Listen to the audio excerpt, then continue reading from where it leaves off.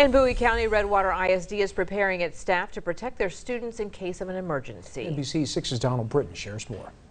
Redwater will not be a passive district. We will be very active.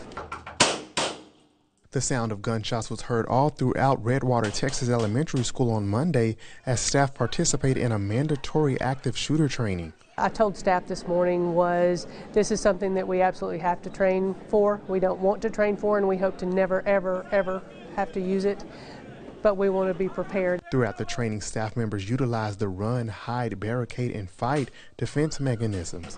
The purpose of the training is to prepare the staff to handle the threat of an active shooter. I didn't come here to scare anybody. I came here to prepare each and every one of them and to motivate and empower them with a knowledge and skill set to go out and win and not to fall victim to any type of active violence out there. School safety consultant Lee Gill says every employee at Redwater ISD is responsible for making sure the kids are safe. This wasn't in their job description, but we're living in a different day of time. It has to be in their job description. They must practice situational awareness, and they must be alive and stay alive. Donald Britton, NBC 6 News.